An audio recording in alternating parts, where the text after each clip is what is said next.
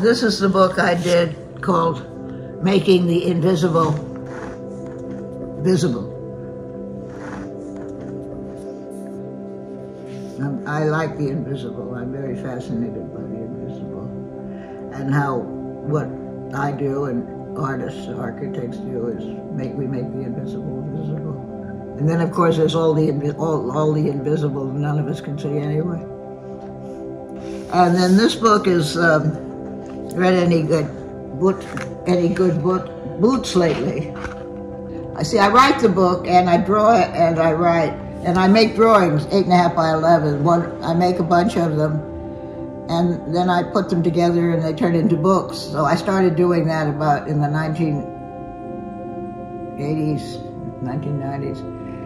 I started making everything 8.5 by 11 because it was easy and I could keep the house clean by not having a mess, and it was easy to print them out. And then I would make series of drawings, and then eventually they turned into Green Architecture in the Agrarian Garden. That was my first book that Rizzoli published, and then there was Good Morning, Mourning, California. And then I started doing these. Now they're getting more and more to be art books. Here, this is Women's Liberation. The only way to make a buck. Here, this is Utopia Myopia, a book about utopias, architectural utopias, and all. Here's Sea Ranch as a utopia. I started doing the super graphics at Sea Ranch, and those, of course, are enormous. And those I would do directly on the wall. I mean, I was trained as a painter, and up there I just painted the walls. This book is interesting now only because I did this Z for Zoetrope, and then I did a whole alphabet, which is now on exhibition. Well, you were in Scottsdale, so you saw it, the alphabet, and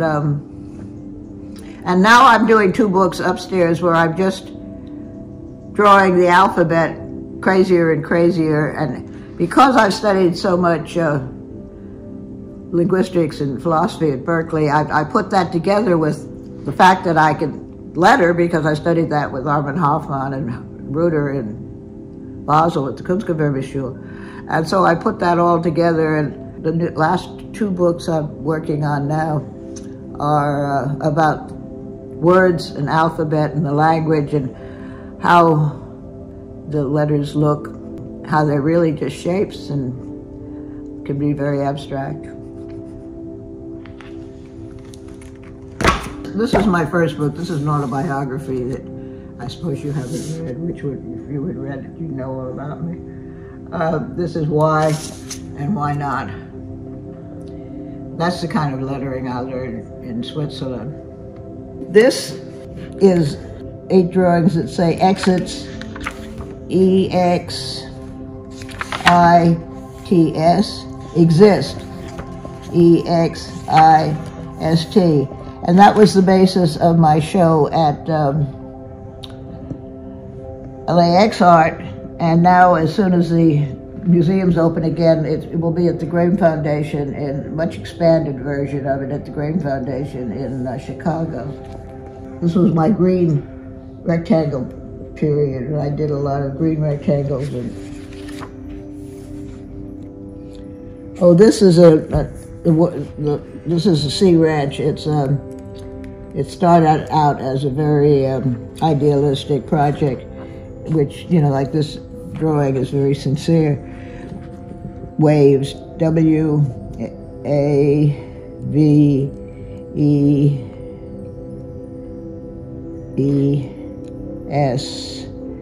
and then it ended up.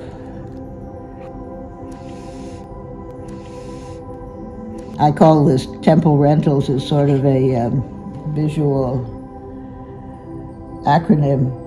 Temple Rentals. It ended up being a very kind of swanky place for rich people to buy land, California land.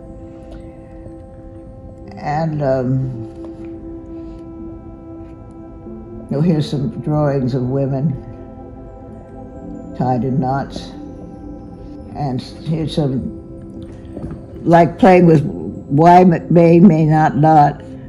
This was the beginning of my playing around with the language and the look of letter forms.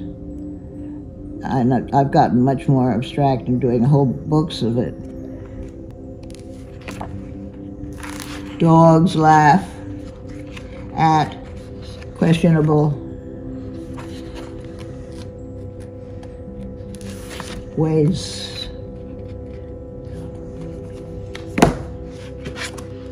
Oh, that's Armin Hoffman and his wife Dorley.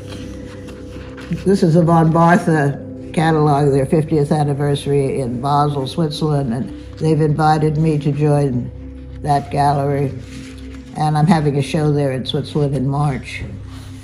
And this is a book of, that they just put out for their 50th anniversary. And this is my page. This is a show I did in LAX Art, and this is a drawing that I did where I use words. It's 8.5 and 11. They just superimposed it on the photograph of the show. They weren't made to go together, but they sort of go together. This is a show that I'm in right now. They had an opening, and then 2 days later, the government made them close it in Triennale in Milano. We speak on the phone all the time. I have a call Thursday, that I'll talk to him about a new project that we're going to do in San Francisco and London, and their gallery in the Engadine near St. Moritz. But this show of Enzo Mare, that was curated by Hans Ulrich, I did this drawing. I used letter forms as an art wall. I mean, this is Florida huge. Enzo Mare's initials, E.M., and it's painted very large on the wall there in Milano at the Triennale. I have a degree in history and philosophy from Berkeley, so a lot of those books up in back of me are from that. And that whole top section there is books about landscapes. That's when I was writing Green Architecture and the Agrarian Garden, about all the landscapes in England and France and Italy. Green Architecture and the Agrarian Garden, I did that for a Zoli book. And I taught landscape at Harvard and Yale and Berkeley. I recently did a big super graphic mural on the art wall at Berkeley, at the Berkeley Museum of Art. And I have photographs of it. Super graphics is somehow like graffiti. You do it and then somebody just paints it over. Nobody has any respect for it because it's signing. It's not considered art, except now it is considered art. It's very complicated. Using letter forms. This is about ditto, and it's all about.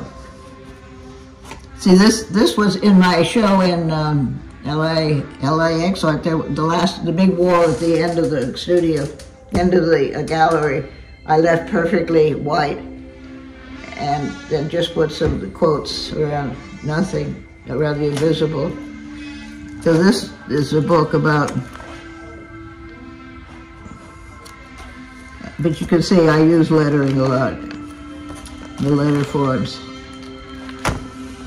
This is going to be published here in a limited edition. As a writer, I write on the computer, but I write so that as a typographer, I set the type as I write as I make up the words, as I write the words.